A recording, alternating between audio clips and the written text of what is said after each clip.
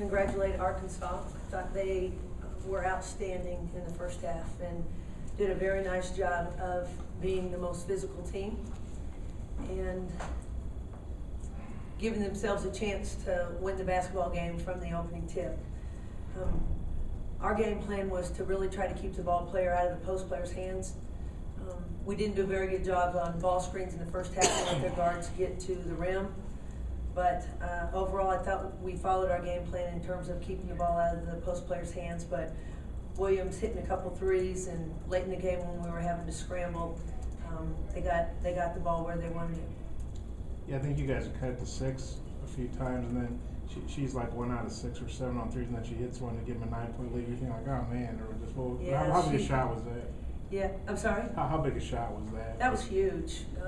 We were making a comeback, I thought, in the second half. I thought we were very invested. We did a nice job of getting to the rim in the second half, which is kind of our game. I thought Ariel Hearn did a great job of that.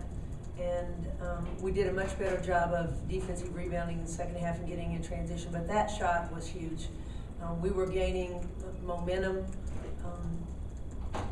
They turned the corner on a ball screen. Our post player felt like she had to help, and we left Williams wide open at the three-point line. So I think she's had a pretty good postseason in terms of threes.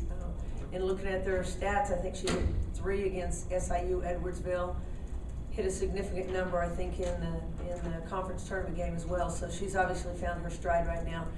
And she's a big body on the glass, but if she's going to knock down threes, she's going to be an awfully good player. What do you think of Callie Burner for Arkansas?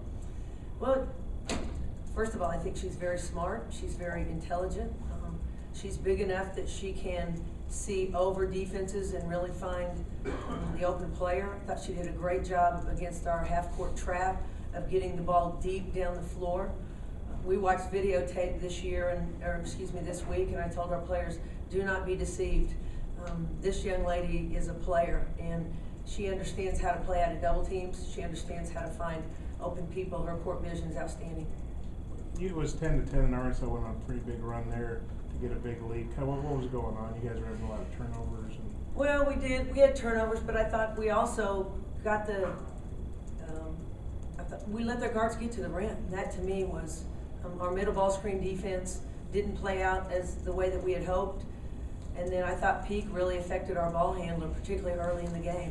So the combination of us letting their guards get to the rim on a middle ball screen and as much pressure as she put on the basketball, that's a bad combination. Turnovers for us and layups for the other team. How big a factor was